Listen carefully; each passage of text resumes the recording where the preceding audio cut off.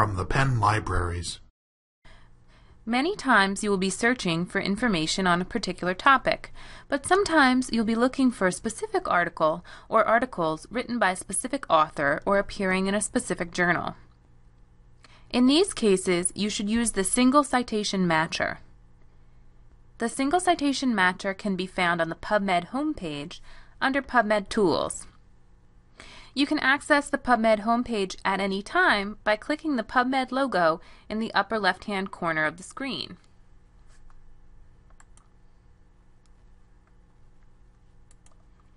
As you can see, the Single Citation Matcher allows you to search under various fields to find the article that you're looking for. Let's say you're looking for a particular author. I'm going to search for Dr. Thomas Solicito's articles by typing in his last name, followed by his initials, TP, in the author name field. If you don't know the author's initials, you can search using just the first initial or simply the last name. After clicking search, you can see there are 59 articles in PubMed attributed to TP Solicito. For articles published since 2002, full names are searchable in PubMed as long as the author's full name is included in the actual journal article.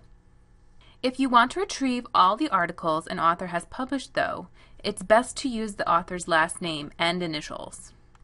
Going back to the Single Citation Matcher, I'm now going to search for articles published in a specific journal. I'll type Journal of Dental Education into the journal field and hit search. PubMed brings back over 5,000 articles published in this journal. You can also combine different search fields. I'll search for articles Dr. Solicito has published in the Journal of Dental Education.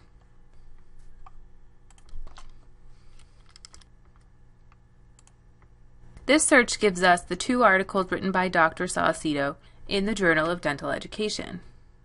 The Single Citation Matcher can also be used when you're looking for a specific article. You can search for title words or fill in the journal, volume, and starting page number if you can't remember the title of the article or are missing some part of a citation. This concludes the Single Citation Matcher tutorial. From the Penn Libraries.